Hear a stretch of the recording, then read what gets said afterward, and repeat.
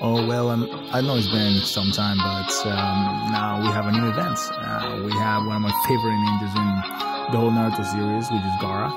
Gaara is the newest shinobi that is appearing over here. Apparently, the only way that you can get Gaara is by doing legendary recruitment. So that's kind of sad. It looks actually pretty cool. It has really good abilities as far as I see. You can do the sound waterfall, you know. This is really nothing very different from the other events like Obito, and sometimes, you know, Minato and all those guys. Please remember to do this, it's very important. So I'm just gonna pick the red ones, and I'm gonna get some this to maybe just because Pain is right now active as well, but it seems like he's pretty much, you know, a 4-day event like the other ones. But now we have the Halloween event as well. The Halloween event, there are several things that I would like to discuss. I went over some of them, but it's pretty similar to other events like Hashi's events, Shirama's, I'm sorry. The Jumping Ninja is, you know, one of those kind of games that comes in here. I'm not really stuck at these games, so I'm not really gonna try for now. There's a Halloween pass. Obviously, the more points you gain on the jumping one, the more prizes or rewards you get. The lightning ceremony is basically the map. I went over these tasks, and they're really simple. So I don't think there's anything that we can do about this. That wouldn't be able for us to complete it. I would complete it just for the hell of it, for the fun of it. But indeed, if you add up all these tasks to the max, that's the only one you're gonna get 2,000 points in order for you to complete the whole map. So honestly, it doesn't look so good to a certain degree, but I would recommend just to do it if you would like to, you know, for the hell of it. You're gonna get, every time you complete some of these tasks, you're gonna get some of these cards, which is the Halloween treasure ticket.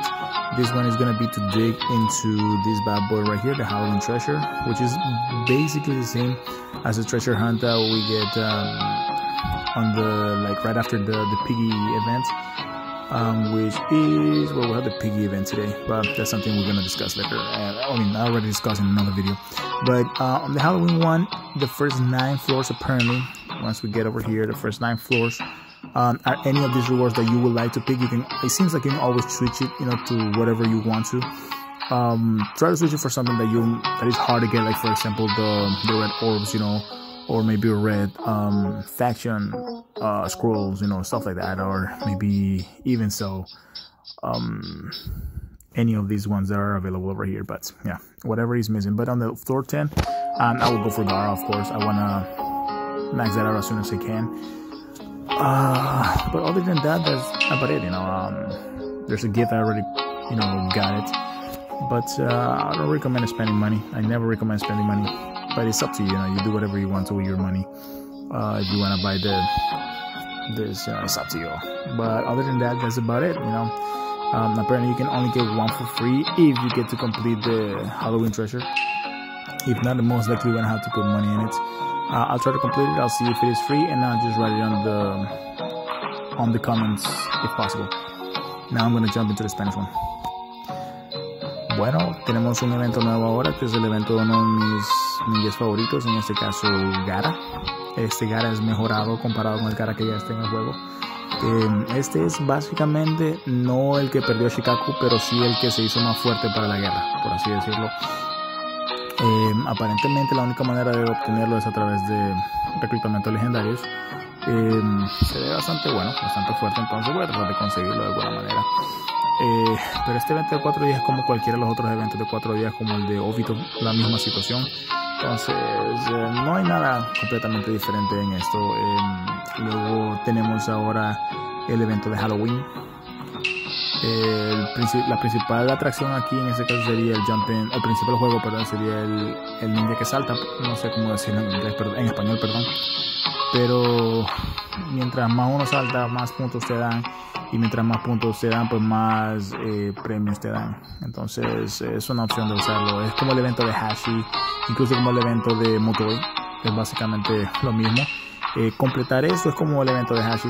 No es nada que, todo es gratis, no es nada que de verdad uno tenga que pagar dinero para poder completarlo, pero sí hay que completarlo a todas y cada una de las de